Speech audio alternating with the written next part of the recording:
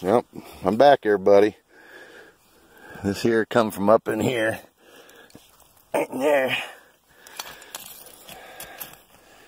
Another one of those old Quaker embossed whiskeys.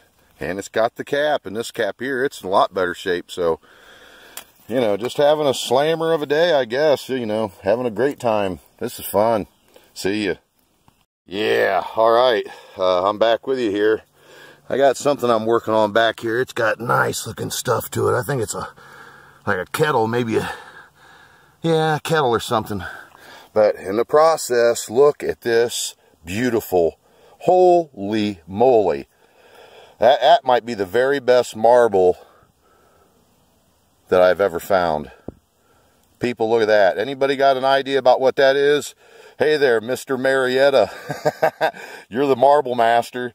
What's up with this, man? That's a thing of beauty. Tell me what that is. I don't know. But that's all time on the all time. I'd put that up against every marble I got. Holy moly, moly, moly. And I'm way down in here, man. You know, this was way down under the ground. And I just got that great milk or whatever that was, some kind of a dairy product thing, you know, a little while ago, and I'm just in some great layers. But just look at the work of this. This is a masterpiece of a marble. Look at this thing. It's a masterpiece. I think I just found something that's actually worth a considerable amount of money. Look at this. Oh wow. All right, everybody, I'm going to get back at it. Maybe that whole kettle's full though. So wouldn't that be something? All right, see ya. Hey everybody, check out this beautiful, beautiful porcelain. It's got one thing right here, and I won't touch it, but look at it. I mean, it's in great shape. Great shape. But that's not why I turned this on. I tell you what, there must be a lot of luck in the air these days. Check out this beer bottle. It says Consumers Brewing Co., Newark, Ohio. Yeah. Yes. Check that out, man. And it's full. All right. I've been finding there's a lot of wine and whiskeys in here. I knew eventually I'd land a great beer bottle. And, well, newsflash, everybody, I've did me a lot of beer drinks in my life. All right. Whew, that'll work. See ya.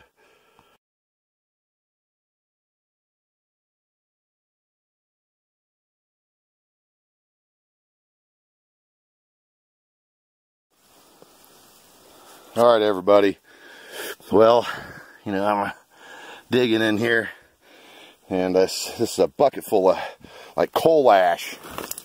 That's what that is. You know, somebody just threw it right over the hill. There's a lot of slag in here. Some coal slag and things. But when I done that, I can see something back in here. And it's looking good. Yeah, it's real great. Ketchup bottle, see? Wah, wah, wah. Yep, see ya. Okay, everybody, it looks like I got a good mason jar right there. So I'm going to pull this live, but I want to show this. It's these early craft food jars. It's aqua. Can you see that it's colored glass? It's bluish green glass, embossed craft on the side. I've got a few of those at the house, quite a few of them.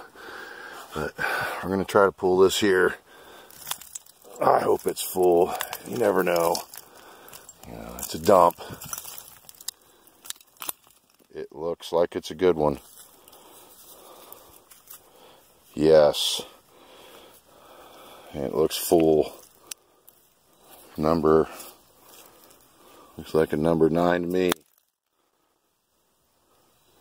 I watched something fall down and hit this jar and break it, but looks like the jar is perfect. Yep, it's a killer. Drop day too. Yep, it's a nice one. That's a good jar. Yeah, baby, yeah. Oh, be back at you. See ya. Well, I was gonna come over here because I found some copper. See this copper right here? I believe it's leading into, so I want to get into this. I believe there's probably an isolator over here. You know, that's usually how it works. But anyways, while I'm doing that, this caved in over here. Well, I just gave it a glance and then I looked. There's a mason lid and it looks like a jar here, so let's see what's up. Lid's not in that great of shape. Well, it's not a drop day. Probably 50s, 1950s, something like that. Number 4 on it. But there's all kinds of air bubbles in it. But yeah, it's not a drop day. And the L's not dropped either. So yeah, definitely 1950s, 40s, maybe 40s at the most. Still, you know, when you're finding blue mason jars, you know, I'll take them all day long. If I could find 1,000 of them, I'd take 1,000 of them. All right, see ya. Hey everybody, I just found another killer beer. This is called the Huter Pole Brewing Co., Cincinnati, Ohio. And just look at that, man. There's air bubbles all through this. I mean, look at the air bubbles in this sucker. Oh, what a bottle. What a bottle. Look at the air bubbles. Just, what a bottle. That's a smoker. Man, it's got a chip in it at the top, but I don't care. That is an incredible bottle. That's old. That's real old. Wow. All right, be back at you. I'm keeping this one. It's got one chip right here. Doesn't matter. What a smoker. That's an old beer bottle. Shh. Wow. See ya. Boy, I tell you what. It's pretty sketchy. His stuff, look out, it's just crumbling down on me. Yeah, but boy, have I been in a great lair. This has been a fun day. But look, agony of defeat moment. Look at that crap. Right there, that's a standard. I bet you that's a ball. Sure is. And sure is standard mason wax seal. When you find these and they're perfect, that's they're going for about $150 a piece. You know, if they're pre 1900. Whoa! At all times, got to be ready. See them flapping my jaws, and then something comes and blindsides me, and I can't hear out of my left ear, so I didn't hear that until it basically come down. But yeah, that's a great one. No number on it. You know, these are old, these 1890s. Just a shame. Yep, $1.50 a piece when they're killer. Alright, be back at it. See you. Hey everybody. Yeah, I got this. Let's land this cork bottle here.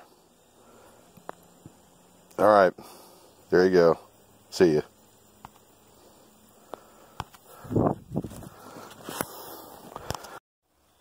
Hey everybody. Well, I just got this Sloan's liniment. Yeah, it's been tough to go here, but I'm still at it. Trying to find me one last real good one before I leave. Alright everybody.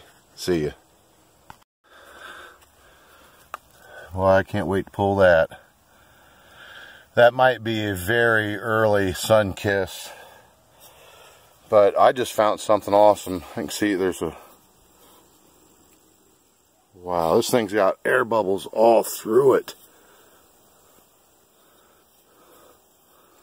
It says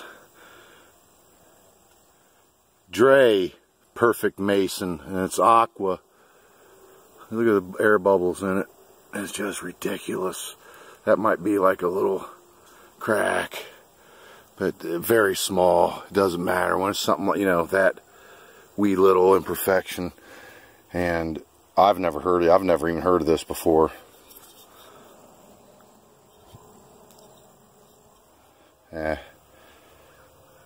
Dray Perfect Mason. Alright, well, you can see, you know, it's pretty good shape. Another keeper.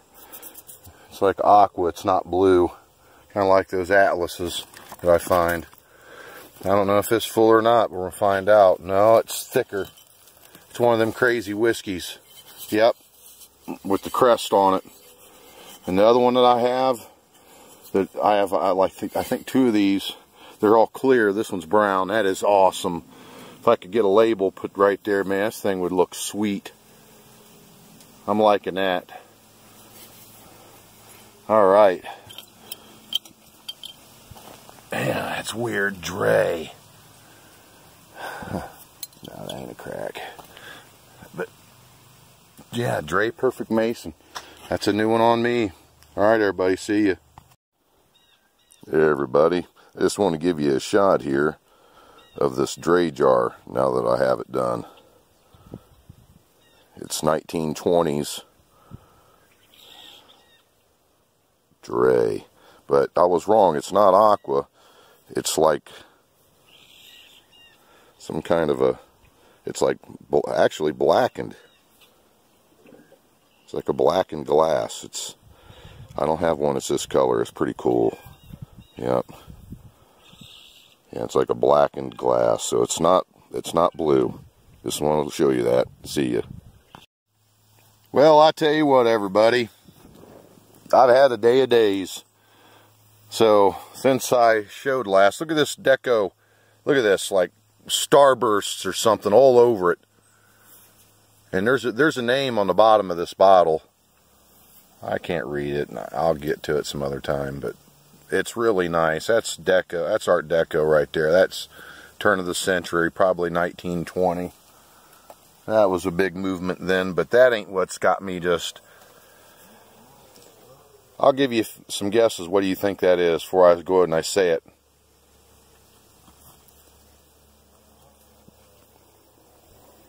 That's a bottle of wine. And look, see that? It ain't pouring out. The cork's still in it. It's, you know, there's sediment. I could, you know, it's red wine. I can tell. You can see it. It's red. And there's, you know, it's you couldn't drink this, but nonetheless. And there's, I mean, look at this bottle. I mean, it's a freak show. It's so old. I mean, when they made this bottle, I mean, it's so, there's air bubbles in it, but there's like air bubbles on the top. I mean, it's, look at that thing. Look at that. It's just ridiculous. This is a, you know, I've had one of, you know, this has been like a day of days. Oh, I forgot to even say that's Anson. Usually like Bear aspirins, you can find 1 million of them in these old dumps, but that Anson, they don't make that no more, so I keep those. But you can see, look at the iridescence starting to come off of this. See, it's like the rainbow looking stuff. That's just, these things haven't seen the light of day in 100 years or more. Just some great finds today. And down in there, I've been working on that. See that? It's like some kind of a pot. See that? I've been working on getting that out of there, so I just wanted to show you that. You know, how many times do you find a 100-year-old plus bottle of wine that's from Milan? I think Milan's Italy. Just unbelievable. You know, unbelievable day. Just unbelievable. All right, everybody. Be back at it. See ya. Well, everybody, I think I'm about done. I just dug these up. Yeah, that's my second one of these, this dude's face on it. And that's a 1915 French's mustard jar. So, I'll be taking that as well. And there's my, you know, I can't tell you how many of these corked whiskeys that I dug up today. That's pretty nice. Little blue bottle. But, well, I'm going to start loading up here. It's time to get out of here. Alright everybody, thanks for watching. And those who have watched and have not subscribed, please subscribe. I'm staying busy doing this stuff all the time. Alright everybody, thanks for watching and we'll be seeing you.